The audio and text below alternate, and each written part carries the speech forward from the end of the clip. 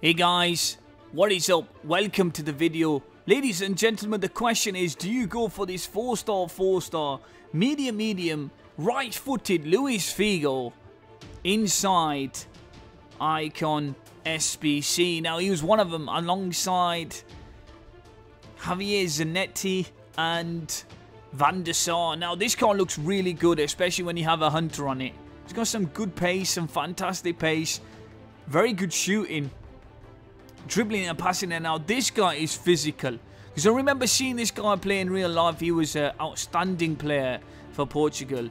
He really was. I mean, after Eusebio, you talk Figo and you talk Cristiano Ronaldo, the icons of Portugal. Now, how good was this car? Now, that's the question. Is it worth the 925,000 it cost for the SBC? Now, I picked him up a little bit cheaper, thank God. And the reason why is because there was panic. The panic started where people were worried, thinking, oh no, he's going to drop in price, and people were selling him for a little bit cheaper. So I managed to pick him up for 890,000 coins, which is a really good deal. Now, I need to say this. I felt like he was really physical. I used him up in strike. I didn't use him in right wing. I thought that would be a waste. Either cam or strike. I picked strike because I think this guy has some fantastic looking stats for a striker.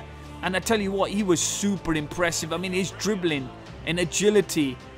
I really liked the fact that he was a big guy, but he was good on the ball. Like, this guy's got a big body, right? His frame is huge. Like, this guy is muscular.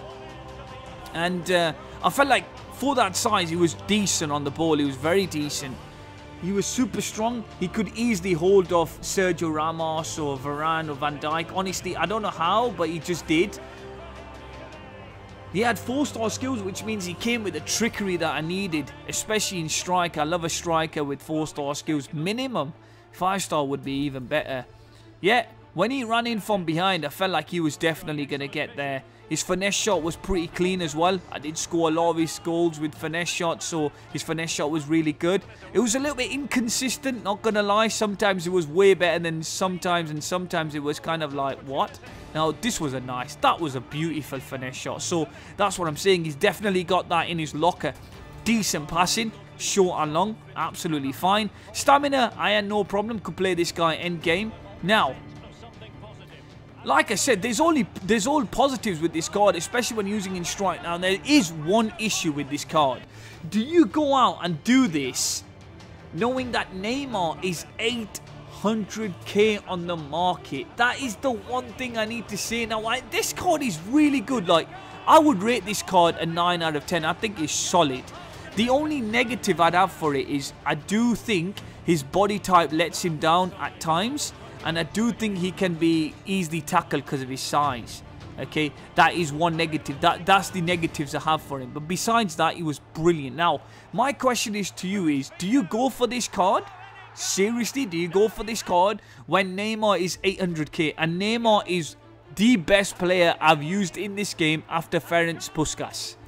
That is the thing you need to decide. Because I tell you what, I would not do this card. Because Neymar's better than him. And easily better than him. Just bear that in mind. Yeah, he's not got more strength than him, but in everything else, I'd rather have Neymar. So you tell me, is this worth? Are you gonna get an untradeable Figo?